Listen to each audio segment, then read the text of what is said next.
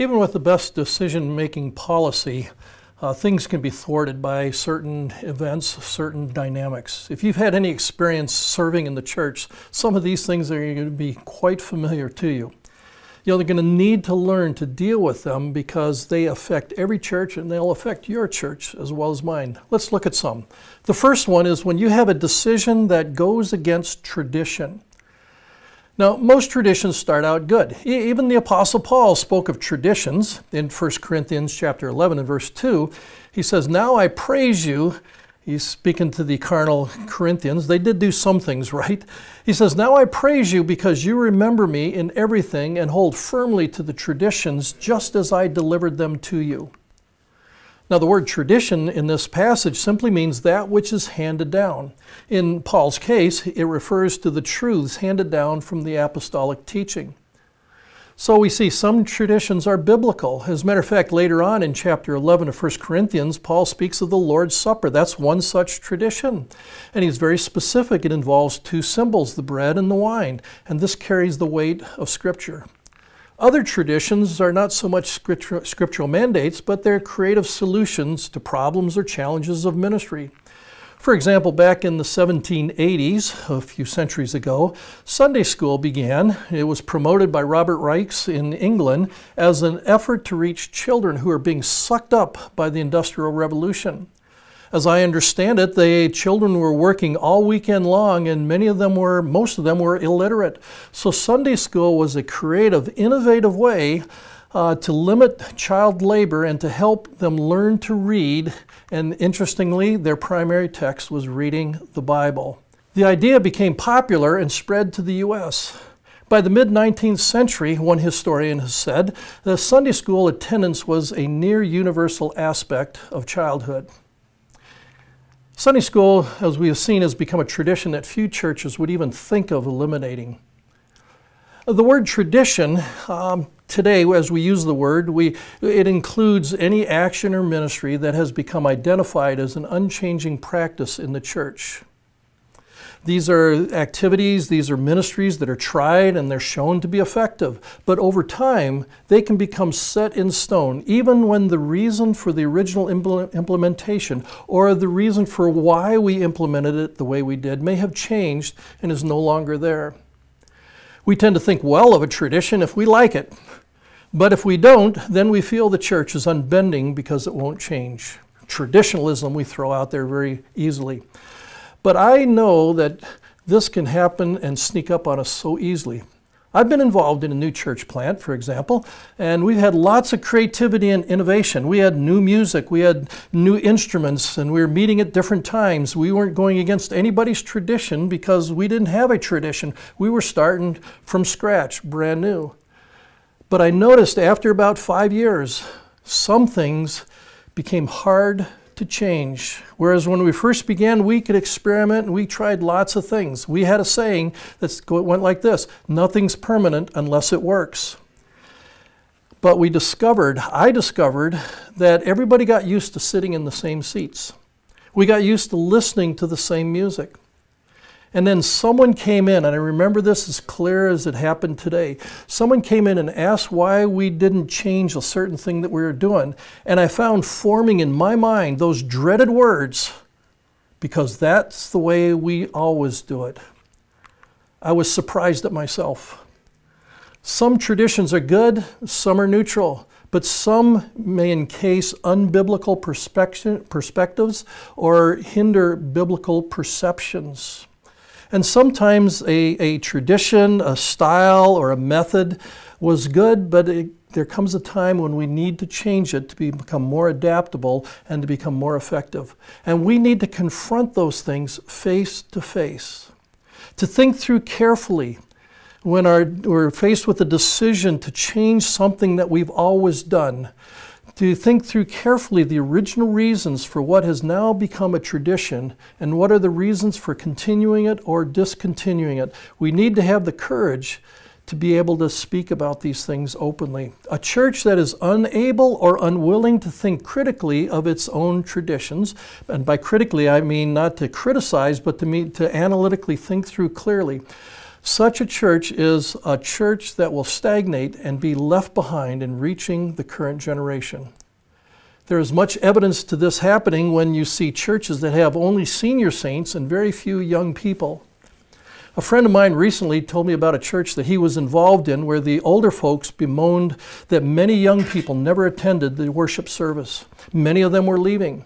My friend asked them, "What are you willing to sacrifice so that the whole church meets together for worship, including the young people?" Since that was their concern. He put it in terms of, what are you willing to sacrifice? Are you willing to sacrifice the length of the meeting? Are you willing to sacrifice your preference for the style of worship music? Or are you willing to sacrifice the dress code, whether it's written and spoken or whether it's unspoken? Traditions can change, but it requires sacrifice. So we need to understand that sometimes traditions are so ingrained that it can hinder good decision making, but we need to confront it directly. Now, a second thing that can hinder good decision making is when the decision goes against an inbred history. Now, this is related to the difficulty of traditions, but it concerns something that has a specific history of difficulty. This is what we might call in some places the sacred cow. Something that everybody knows that if you bring it up, conflict will pick up where it last left off, and there will be continued difficulties. Many churches have these things. This has been an unsettling compromise, maybe, in ignoring a problem that couldn't be agreed to. It may be there was an unholy truth has been tacitly accepted for the sake of maintaining unity or at least avoiding further conflict. But you need to understand carefully the background. A sacred cow is an issue that has never been resolved in the first place.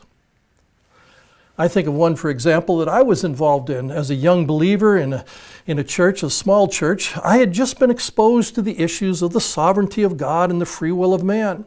And it was my first interaction with it. I read something in a book and I was excited about what I was learning, so I spoke about it with the youth group I was leading. Well, I was told the next Sunday that the church had decided a few years ago that no one was to speak, teach, or preach on the subject, whether from the platform on a Sunday morning or whether in a youth group or in a small group Bible study. No one was to even address that decision one way or the other. I was totally bewildered. There was a history. The whole church was inflamed. They didn't know how to discuss the matter and to deal with extreme viewpoints that were being thrown about. No one was listening to each other and no one was studying the issue. Looking back on it now, I can see that that was an issue that was going to take some time for healing, because it wasn't just the theological issue, it was the emotions and the characterizations that were being thrown back and forth. In some regard, each person has to decide, is this the hill that I want to plant my flag on? And I found as a young person, I just had to set it aside because I couldn't address it. I didn't want to make it an issue, and I was advised by an older brother, just leave it set. This isn't the time or the place to deal with it. Elders must be those who hold faithfully to the Word of God and they're apt to teach.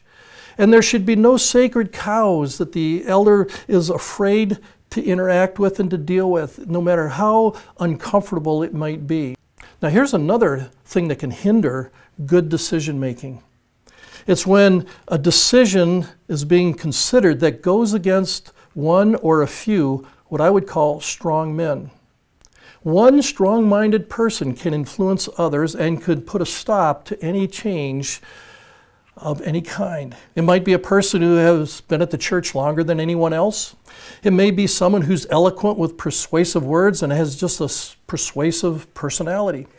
It may be someone who's well-connected and related to many others in the church, or it might even be someone who's not even in formal leadership, but everybody knows that what he says carries more weight than everybody else. This is where the plurality of elders who are biblically qualified is essential. I think of one church years ago that had no elders. One man resisted the idea of elders, of shared leadership. Now, he wasn't the pastor, They didn't have a pastor. They had no elders, but essentially he did the leading. He did the shepherding. He did everything. It was, I guess you would say, bivocational, but not too much of the vocational side of the shepherding was there. He had been there longer than anyone else. He was related to many people in this small church. He controlled everything. No one was willing to go up against him. Finally, one man, a middle-aged man, was willing to take a stand. He began teaching about eldership. And he began talking to people about eldership from the scripture. He knew his Bible well. And then he called an elders meeting, and he invited those men that were qualified, biblically qualified, or who approximated the qualifications of elders. 2 other men showed up. Neither one of them was the older man. Well, these 3 men now, the one who called the meeting and the 2 showed up, began acting as elders. Well, the older man, as you can imagine, did not like this. He tried manipulating, cajoling, coercing, trying to gain support, lobbying different people against these usurpers. But the new elders stood firm as a team. They weathered the resistance. In the end, the church accepted it. The old man faded into the background, and no one listened to him anymore. He was marginalized. We as elders need to confront in a loving way, but we need the courage to confront nonetheless when there's 1 or 2 strong men that are holding things up. Here's another thing that can hinder good decision making is when family is involved. There's a proverbial statement that says blood is thicker than water, and I tried to do the history on that to find out where it comes from, and no one's quite sure, but the idea it conveys is very clear. Loyalty to one's relatives can very much skew a man's judgment. These things are stronger than you would expect. When my children were teenagers, I know the feelings I had when decisions were being made that affected the youth and my teenagers. Sometimes it's wise for an elder to recuse himself. That means to pull himself out of the discussion and the decision making in cases that directly involve his family. Now, one last issue that can really make decision making difficult is that when music is involved. It seems that music is one of those touchstone issues of existing churches. Music involves strong emotions. We hear a tune, a song, and it brings a flood of memories.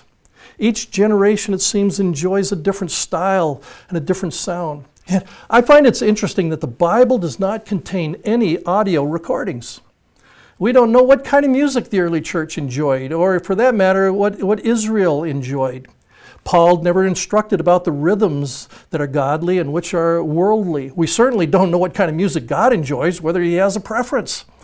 What we can say is that if we are singing songs of worship and praise, the Lord desires our music be done in spirit and in truth. So how do elders approach this issue without dividing the church? It seems like an impossible task. Well, I would say at the very beginning, with much prayer, seeking God's wisdom and insight like any decision. But we need to recognize that besides just having a cognitive, mental decision-making process, we also need to recognize that some of our decisions, like concerning music, touch people deeply and emotionally. And we need to be very careful as we help people work their way through this. So I would suggest we study that subject, we pray about it, we discuss it, we listen to each other's hearts and souls, but we need to address it with the heart of Philippians chapter 2, verse 1 to 3, where Paul says, "Therefore, if any consolation in Christ, if there is any consolation of love or encouragement, if there is any fellowship of the Spirit, if any affection and compassion, make my joy complete by being of the same mind, maintaining the same love, united in spirit, intent on one purpose. Do nothing with selfish ambition or empty conceit, but with humility of mind, regarding one another as more important than yourselves. Do not merely look out for your own interests, but also for the interests of others." As you know, decisions are difficult. How important it is to have a plurality of biblically qualified elders to discuss together, seek the Lord together, work together in leading people of God, so that the Church of God will not be deterred from its mission of preaching the gospel of Jesus Christ in all the world.